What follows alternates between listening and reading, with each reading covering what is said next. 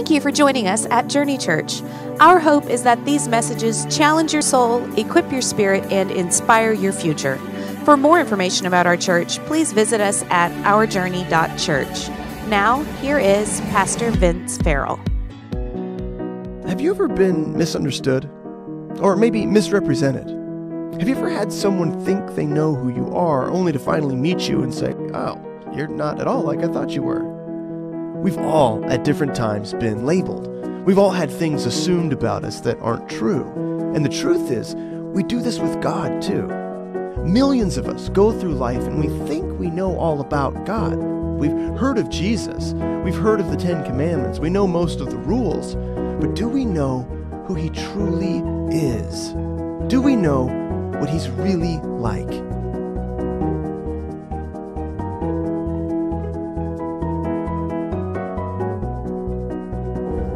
This Easter, can we give a round of applause to all those watching online? We're so glad you're here. I want to call this message, What God Wants You to Know. And the reason why is because not only is today Easter, but how many of you noticed Easter fell on April 1st? And what is April 1st? How many of you have been tricked already? One of you? Yeah. I was making sure my wife didn't get the rubber band around the spray nozzle. That seems to be my son's favorite. But the day is not over. I know some of you have got plans. I think it's appropriate that Easter falls on April Fools this year because Jesus fooled everyone. You know, the religious leaders were looking for a Messiah that would deliver them from the government that was happening, the situation that was going on. People were looking for a Messiah that was going to deliver them from this natural situation. And Jesus had different plans. God had different plans. And we see that God sent His Son, Jesus, for a specific reason, and we're going to look at that this morning. Now, how many of you can quote John 3:16? How many of you would be honest enough to say, "No, I can't"? Several of us, yeah. John 3:16 is one of those verses that somewhere around 10 years ago, most people, I would say 90% of people could quote. That was kind of the church's mantra. How many of you remember watching a football game or something on TV and seeing someone hold up a sign, John 3:16? And unfortunately, the church has kind of changed its mantra to Matthew chapter 7, verse 1. Don't judge me. How many of you noticed that? And so I want us to get back to the original verse of what we as a church should hold dear to our hearts. This morning, if you know how to quote it, will you quote it with me? John 3:16, "For God so loved the world that His only begotten Son, that..."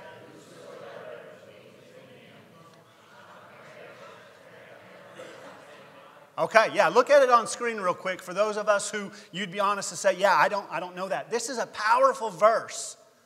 For God so loved the world that He gave His only. That's a key word right there. Because there's some other religions out there that think God has children on every planet and no. Only Son. That whosoever, that's another powerful word. What does whosoever mean? Whosoever. Whoa. You mean just the really good people? Nope. Wait a minute. You mean even the really terrible people? Yes, even you. Whosoever. Even me. Whosoever believes in Him shall not perish. That word perish means to die. We all know we're going to die physically, but there's something tucked in that word that's extremely exciting. But have everlasting life. Now, many of us here this morning said, yes, we can quote John 3:16. Can I push on a little further and ask you, how many of you can quote the next verse, which is John 3:17? A couple of us. Awesome. That's awesome. I cannot. So I've got it on screen for us. And this is just as important as John 3:16. For God did not send his Son into the world to condemn the world, but to save the world. I italicize the word condemn because I want to focus just for a few moments this morning on this word condemn. And I want to share with us this morning something that I really believe God wants you to know. And if this is your very first time here, God wants you to know this. If you've been here for the last 2 months and you've heard our series talking about Dear Church, over the last 2 months, we've put our ear to the chest of God to hear what God wants to tell us. And in like manner, this morning, as I share with you what God wants you to know, you could rephrase that by saying, Dear Vince, and put your name in that spot. Here's what God's heartbeat is for you. If you're taking notes, and I hope you are, on the back of your bulletin or your smartphone or tablet, whatever you want to take notes on is awesome. You can even take your camera and hold it up to the screen and take photos. You're totally welcome to do that, okay? Okay? There we go. All right. I like a little interaction. I forgot my hearing aids, so y'all speak up. God is not mad at you. Now let that soak in just for a second. Because if you've been coming to church for any length of time, you're like, okay, next slide. No, I was just saying that, John. Thank you.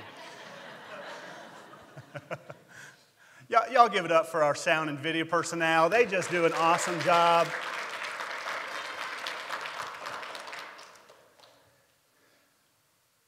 If you've been to church, then you may think, well, yeah, I know that. What's the next point, Pastor Vince? But the truth of the matter is, many of us don't really understand that. So I want to unpack this statement because it's easy to get religious when we hear this phrase, God is not mad at you. But if we looked at our lifestyle, if we looked at how we operate every day, then we would say we don't truly believe that. Our lifestyle may reflect something different. So this morning, what I want to do is I want to give you 5 points, and I'll have them numbered 1 through 5. But in between those 5 points, I want to give you some just general statements. Here's a general statement I want us to understand. People who believe deep down that God is mad at them will spend little time thinking or talking about God.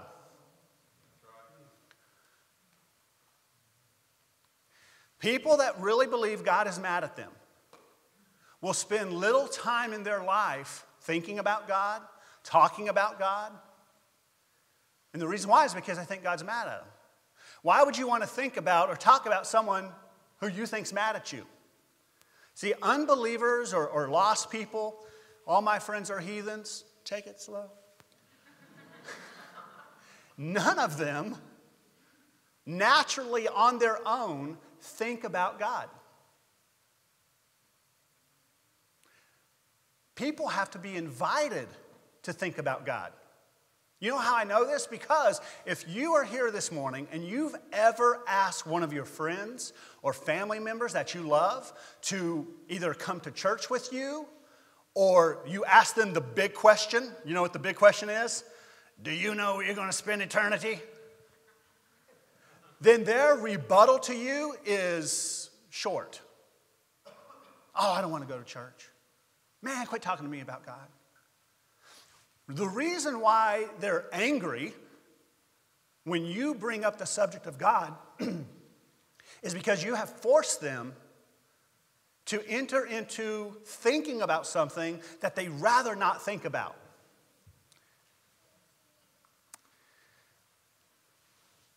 Why would people want to gloss over the issue over something so important? If we were to take a survey this morning and ask, how's your retirement plan? How's your retirement savings going? How's your 401k going? Do you have a plan or a strategy in place? Statistically, in America, 85% of us have no retirement plan. How much more an eternity plan? See, eternity is not something people think about all the time, especially if we believe God is mad at us. And it's only until someone outside our own mind asks the question, how are you doing spiritually? Hey, you want to go to church with me? Or maybe that little bumper sticker that causes us to relapse into reality. And we're faced with the thought, where am I at? If you're like me and you ask people about church or how they're doing, one of the things I have shifted my conversations when talking to people is I've quit asking them to come to church. I've simply asked them the question, hey, what do you love most about Jesus? And then that opens up a whole slew of emotions and conversations. And one of the things I've heard is, I will start coming to church and I'll when I get my life ready. I'll start coming and being a good person when I get my life back on track. And the truth of the matter is, that's a false statement. We don't spend our days naturally thinking about eternity and God, and it's often because of this scripture verse proves it right here.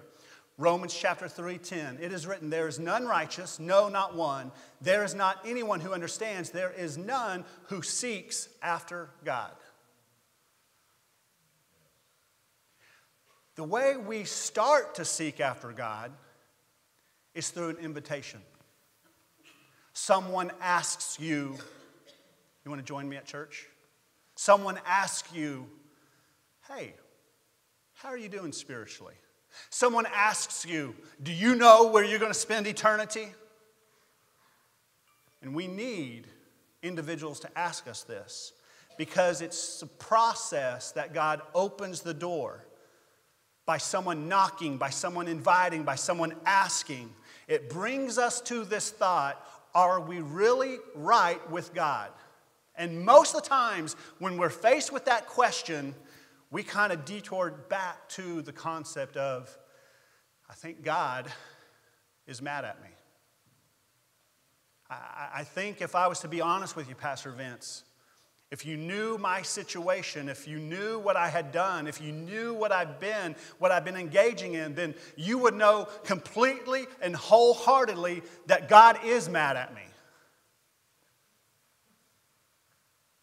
And because of this lifestyle of feeling that God is mad at them, it then leads to the second pushback, which is, you want to come to church with me? And if you've asked your friends and family, like I've asked my friends and family, the common pushback is, oh, I don't go to church because church is full of... Yeah, you've met my friends and family.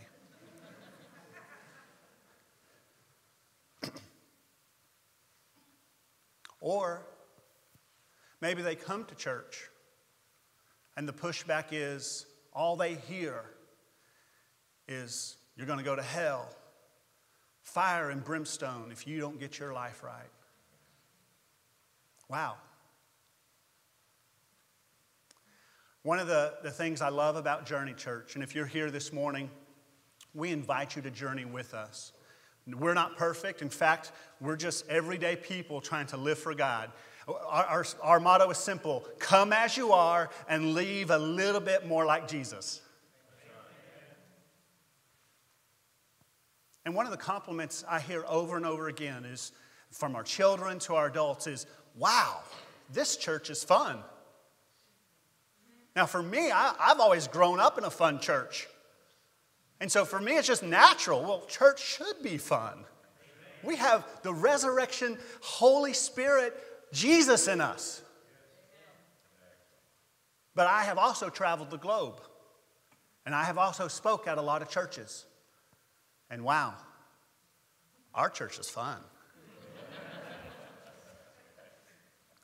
I hear things like, I feel God's presence here. I just feel something here. Now, like I said before, at the core of reasoning of why people don't want to come to church, why people don't want to think about eternity is because they wrestle with this mindset that God is mad at them. And those outside the church assume, sometimes correctly, that the only condemnation awaits them inside the church. The pushback of not going to church to experience God's presence, to hear a message that will hopefully change your life is because people think church is filled with nothing but condemnation. And why would I want to go someplace to get beat up? Why do I want to go to a church that says, for God so loved the world, but they forgot verse 17? John 3:17. For God did not send his Son into the world to condemn the world, but to save it.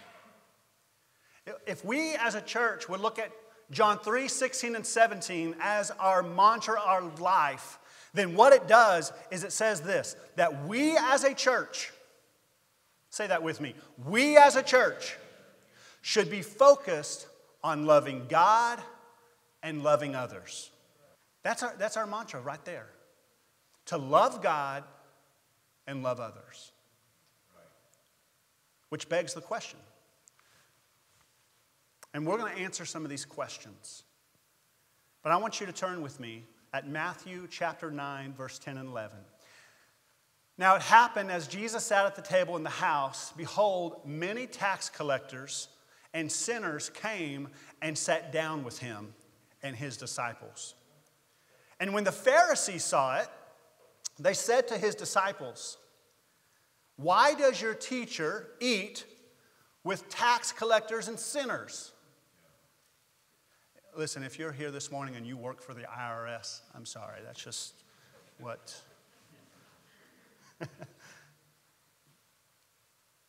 See, Jesus had no problem sitting down with sinners. Jesus had no problem. It was the religious people that had the problem. It was Jesus didn't approve of their lifestyle, but watch this. He did not condemn them. He just simply provided a door to reach them. Are you here this morning? Let me give you another point. There will always be a group of people who claim to represent God, but they do not represent God properly. Let me just say, if you're here this morning and you've been to churches and you felt condemned and you felt beat up, while I can't apologize for those churches, what I can say is that here at Journey Church, our goal is not to come condemning, but allow the Holy Spirit to convict, there to be life transformation because God is not mad at you. Now that was good preaching. I deserve a better amen than that. God is not mad at you.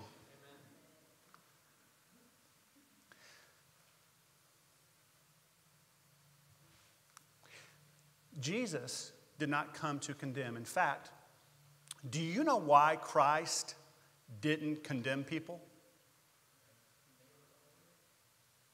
I want you to think about that for a moment. John 3:17 says that Christ did not come into the world to condemn the world. Okay? So why Christ, being holy, being perfect, who knows everything, why did he not come around saying to people, well, this is what you did, and this is what you did, and this is what you did, and this is what you did? He had perfect ability to condemn people, but he didn't. And why not? Why did Christ There's the answer. Because we're already condemned.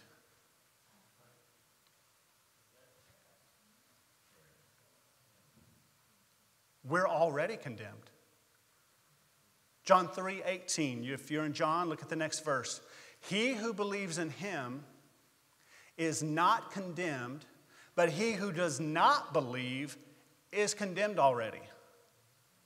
See, when we as fallen man, because of the sin of Adam and Eve, from the moment you and I are born, there is sin in our life. We are condemned already. And until we come to Jesus, we die. It's like prison. There's many people in prison who are there because of breaking the law, things of that nature. But the only people in prison that are condemned are the ones with a death penalty. Are you following me? And that's how you and I were. We as fallen people, sinful people, were condemned to death.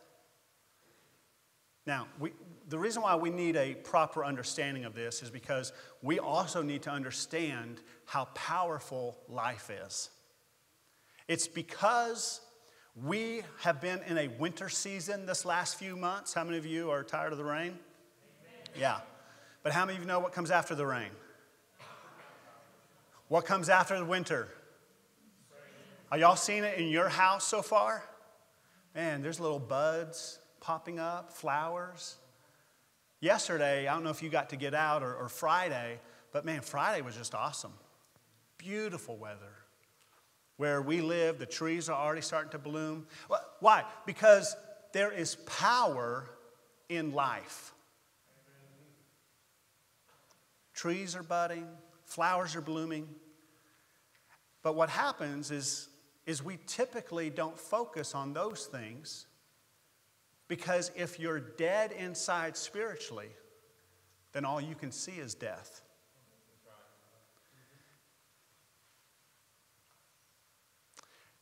You know, we as humans, we're all going to die one day. And I know you're sitting here thinking, wow, I'm so glad I came to this church. But we are going to die one day.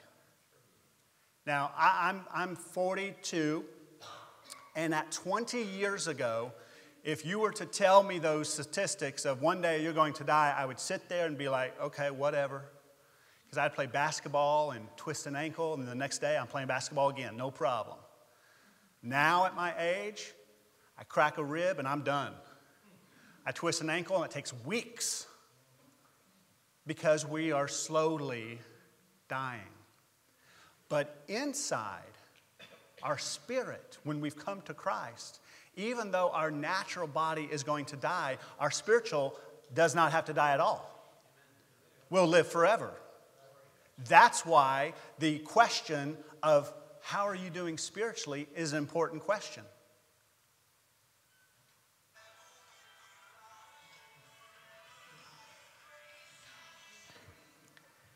Here's a thought. If the disciples really believed that Jesus was going to come alive, then they would have been waiting for him outside the tomb. Jesus told them what was going to happen. Jesus explained to them what was going to happen. Where was their faith? Their faith was in the grave, that it was over, that death had won. Here's point number one. Jesus came to remedy death. Jesus came to remedy death. Because of his resurrection, we don't have to die spiritually. Now think about that. Because as the church, that should be our focus, our voice as a church. The early church, this was their claim, that the one who started the Christian movement, okay? And they didn't call themselves Christians until later on. The one who started, the leader of the church, Jesus. They go out telling, of course they shared about the miracles and the things, but the number one focus is that he has risen. 11 out of 12 disciples died horrible deaths. Only John lived to be old age. But every single one of them died horrendous deaths for this belief that Jesus resurrected. Y'all here? You ask me what I believe? Well, I'm going to believe what Jesus said. Because he rose from the grave. And if anyone raises from the grave, then I want to be a part of that movement. Well, Pastor Vince, do you really believe that Jesus is the only way to heaven? Yeah, because Jesus said it. Jesus said, I am the way, the truth, and the life. No man comes to the Father except through Jesus. Well, that seems a little short-sighted. That doesn't seem fair. That doesn't seem right. You know what? When you die and raise from the dead and live again, then you get to create the rules. So I'm going to be with Jesus. Number 2, condemnation comes from death. But faith in Christ is what lifts the death sentence. See, here's what I mean by this. God is not mad at you. But I have heard my fair share of ministers and Christians that are so condemning over every little thing. And if you don't believe me, just look at Facebook. And here's the pushback. The reason why people jump on the bandwagon to condemn others is because there's still death in them, not life. Well, Pastor Vince, I'm a Christian. Doesn't mean you're alive. I've met some dead Christians before.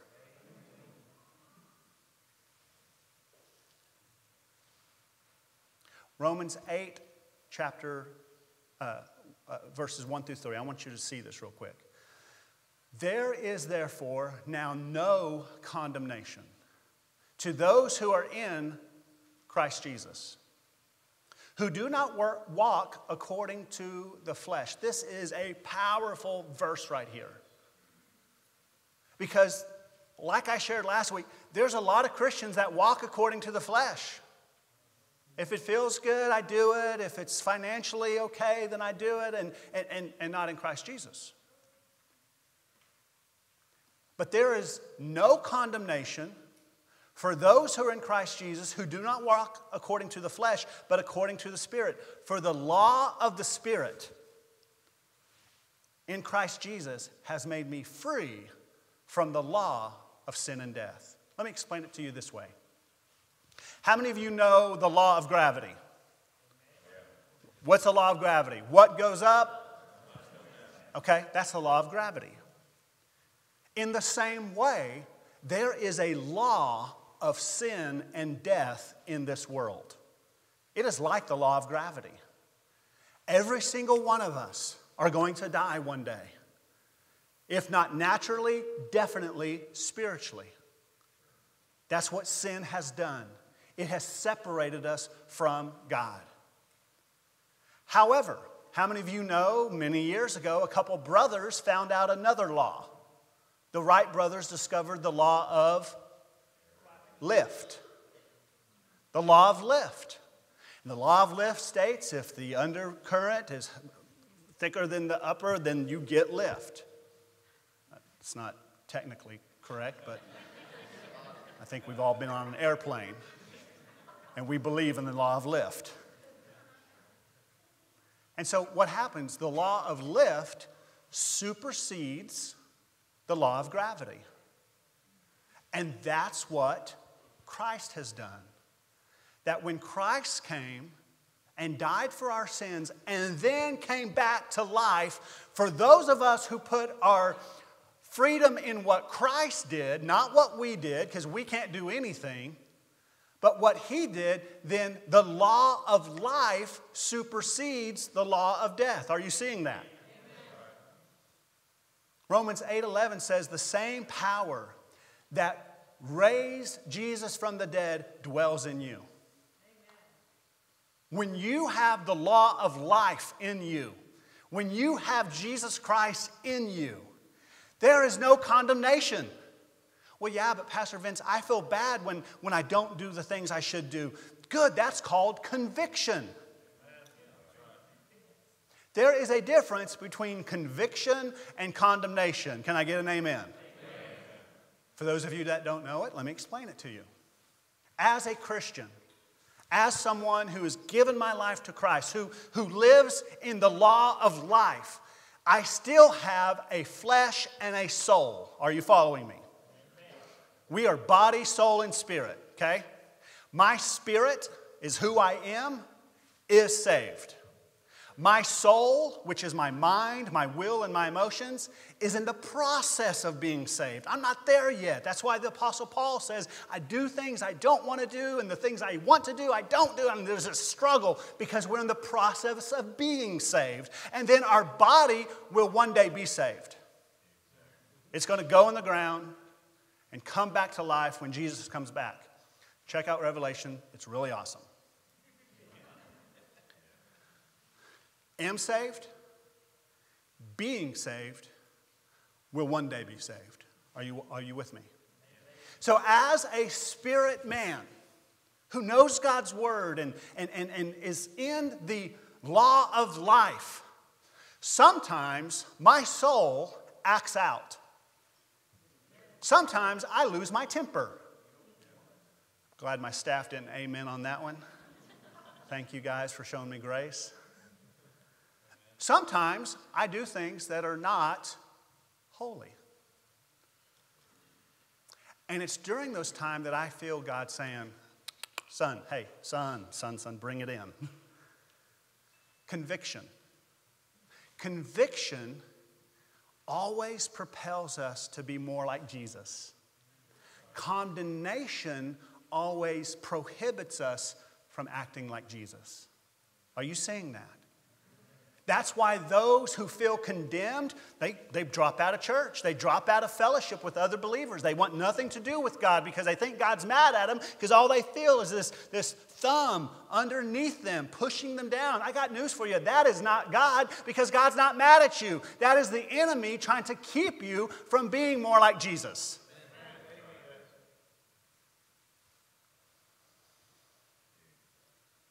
Number 3. Good works did not win this favor with God. When we come to this life of Jesus Christ, this resurrection lifestyle that we were once dead, but we put our faith in Jesus, and now we're alive, where did that come from? Well, first of all, we need to understand that it wasn't good works. If you're here this morning and you'd say, well, you know, if I give money to the church and I come on Sundays faithfully, then, you know, hopefully I can get to heaven. It doesn't work that way. It's not going to happen that way. And that's contrary to our world. Our world gives rewards based on progress. Y'all notice that, right?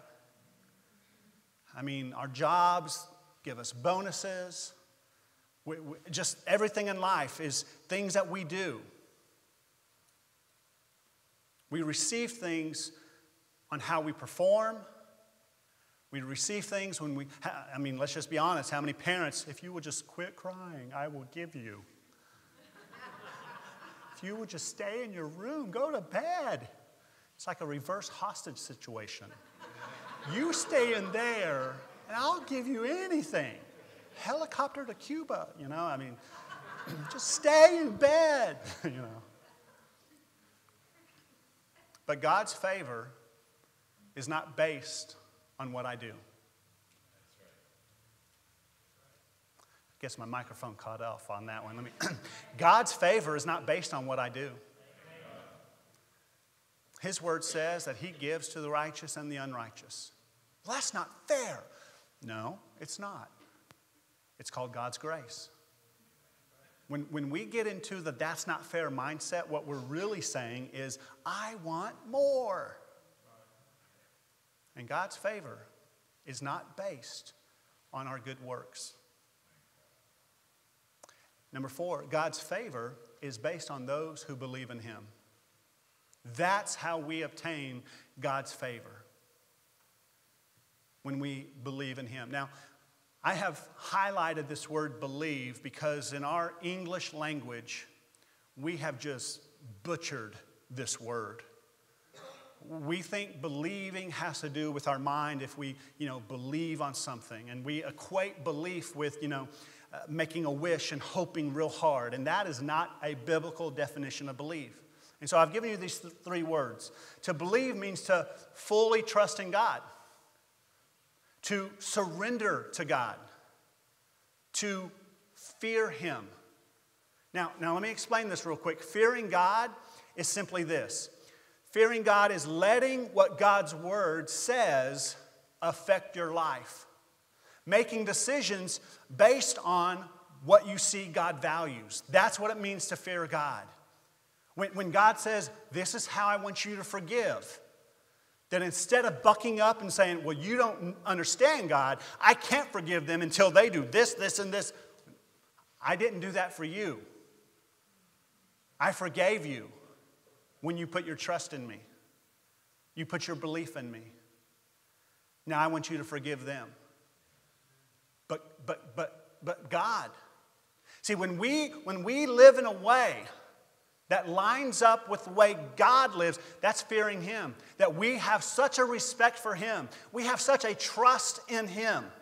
That when God says something in his word that makes us go, ooh, that's hard. I don't know if I can do that, God. Then our faith says, no, I'm going to do it. Because I trust in what God says. I value what he says. If you have your Bibles, turn with me to Acts chapter 10, verses 1. I've got this on the screen that you can look at it later. We're not going to read all 48 verses. Can I get an amen? That wasn't enough, so I guess we will. No, I just want to show you this story that is such a powerful story. Acts chapter 10, verses 1 through 48. I'm only going to read the first 5 or 15 or 30, I don't know. There was a certain man in Caesarea called Cornelius, a centurion. Now, the reason why the Bible points that out is because he was not a Jew. Okay? He was not one of God's chosen people. Verse 2, he was a devout man, one who, watch this, feared God with all his household, who gave alms generously to the people and prayed to God always. About the 9th hour of the day, he saw clearly in a vision an angel of God coming and saying to him, Cornelius, verse 4. And when he observed him, he was afraid. He was afraid. What is it, Lord? Your prayers and alms have come as a memorial before God. Now send men to Joppa and send for Simon, whose surname is Peter. If you read on verses 6 through 48, you see that God was doing something in Peter's life as well about Cornelius, about Gentiles. There was this separation. There was this animosity between Jews and Gentiles. And God was speaking to Peter and God was speaking to Cornelius. And he says to Cornelius, hey, listen, Cornelius. Man, it's great that you're giving offerings. It's great that you're praying. But those things is not what gives you favor. I love in verse 9, if you're still there, that it says that while on their journey, because we're called Journey Church. Okay, that was just a good one. While on their journey for what? Because God told Cornelius through an angel, through a vision, I need you to go talk to Peter. Because what you need, Cornelius, is you need Jesus. And Peter introduces to Cornelius the resurrection of Jesus Christ. And Cornelius gives his life to Jesus. That's how we get favor, by giving our life to Christ. That's what Scripture said. There is therefore now no condemnation for those who are in Christ Jesus. That's why people who are not in Christ Jesus don't have resurrection life, and it's why death comes out of their mouth many times. Here's point number 5, last point. A solid life in Christ is to allow Christ in you. A solid life in Christ is to allow Christ in you. It's Easter Sunday, and I don't think we can get away from some chocolate bunnies this morning. I'm going to give you a little example here. Our ushers are going to give you something here in just a moment. But while they get ready, I'm going to ask for a couple people. I'm going to ask Matt Blanchard, would you join me on stage? I'll give Matt Blanchard a hand if you would. Frank, will you give me a hand too? Frank? Awesome. Now, guys, I have 2 chocolate bunnies. I've also got some gloves. I want you to stand behind them. Go ahead and put the gloves on. Because out here, one of these bunnies is hollow, and one of them is solid. And you can't tell because they look identical. I'm going to ask you guys, if you would, just put your hands around them and just hold on to them. Okay. Don't do anything around their belly there, Matt. There we go. How many of you think Matt's bunny is solid? A couple of you? Yeah? Give me a yahoo! All right. How many of you think Matt's bunny is hollow? All right. How many of you think Frank's bunny is hollow? I don't hear your hand raising, Lyle. I got to hear. All right. How many of you think it's solid? All right. How many of you are just guessing? Yeah. Not a clue. Now, I'm going to ask you, gentlemen, to very softly apply pressure to those bunnies. Okay. Are you applying pressure? Give it some pressure. You're a military man. I want a close-up on his face. There's a vein popping up. There is a vein. Come on, Frank.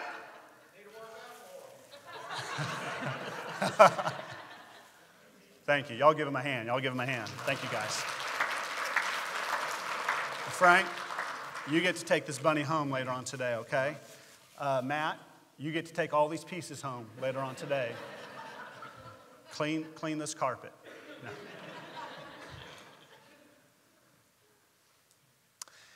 The reason why I love this example, a solid life in Christ means you're going to have to do some things. You're not saved because of works. You don't go to church and give money and work in the children's ministry and all these things happen and then you get to go to heaven because you did some great things. No, we just saw where Cornelius needed Jesus in his life. And it's when he experienced Jesus in his life, then he continues to do great and marvelous things for God. If you want a solid life, 2 points I want to make to you. Number 1, the way you reveal if Christ is in you and you have a solid life in Christ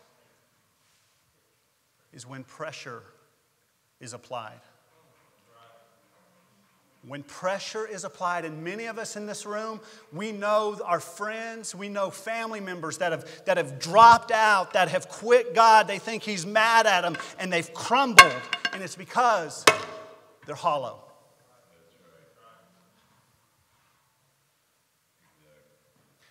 Second thing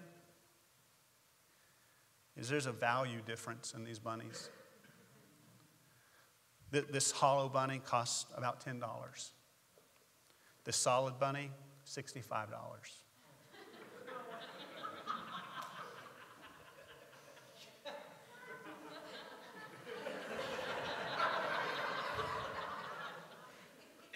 That is a lot of chocolate. But that's how life works. And I'm not talking financially. Please hear me. I'm not talking about that. I'm talking about doing what God's Word says. That's the dollar amount. Christians who don't read their Word, who don't fear God, I mean, they gave their life to Christ, and I'm definitely not questioning their salvation because I don't know. I just know the fruits of where they're standing now, and it's pretty hollow because they don't spend time in God's Word. They don't do what the Bible calls these works. It didn't cost them anything. And so when troubles come, they crumble under pressure.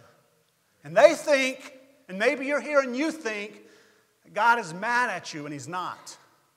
He loves you. And there's no condemnation for you. Amen.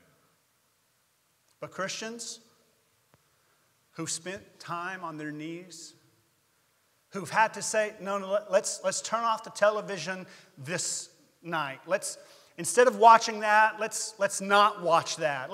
I know everyone's engaging in that, and it's only a little bit of cussing, and it's only a little, but let's just have a standard that says, you know what? Let's not allow anything immoral to be in us. Let's put God's Word in us instead. And that's hard to do because everyone, including Christians, are like, have you watched this episode yet? No, I don't, because I don't watch that. You a holy roller? No, I'm just trying to build a solid life in Christ. And maybe someday I will, but right now I'm just not there. James chapter 2, verses 19 and 20. I want to read this to you. James chapter 2, verse 1 talks about works. Talks about if you have faith, then there should be works that follow. And again, please hear, this is not working to be like Christ, to get Him in your life. That's not what this verse is talking about. I love the Message Bible in verses 19 because it just throws it out there in our modern day English so well. Do I hear you professing to believe in the one true God? Yeah, I'm a Christian, Pastor Vince. I gave my life to Christ when I was 9 years old. I'm a Christian. Do I hear you professing about the one true God, but then observe you complacently sitting back as if you had done something wonderful? I gave my life to Christ and I'm good. But you're never reading God's Word. You're never practicing what the minister is preaching. Diving in to lay your head on God's heart because He is not mad at you. He would love nothing more than a relationship with you. Well, that's just great. Demons do that. In other words, He's saying, you believe in God? Even demons do that. But what good does it do them? Use your heads, guys. Do you suppose for a minute that you can cut faith and works in two and not end up with a corpse on your hands? See, a lot of people speak death because they've got a corpse on their hands. A lot of people speak death because they're hollow inside. And they're quick to condemn every little thing because there's no actions to extend love to those that have hurt them.